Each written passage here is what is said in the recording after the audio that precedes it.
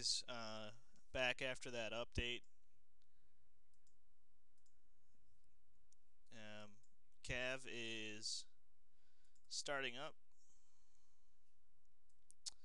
and I'm going to do a full scan here.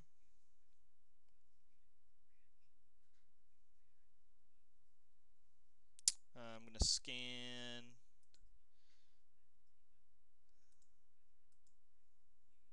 basically just my entire hard drive.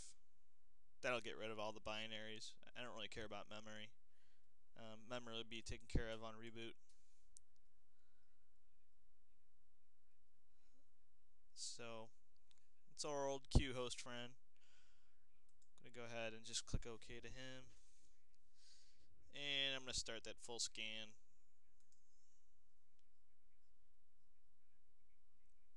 So this was kind of a waste of a video, but I had to show you that the update was done. We're starting a full scan.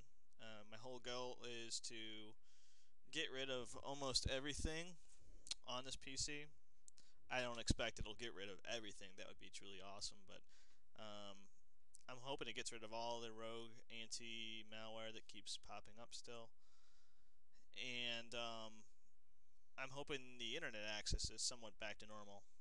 No pop-ups, no browser redirection, that kind of stuff.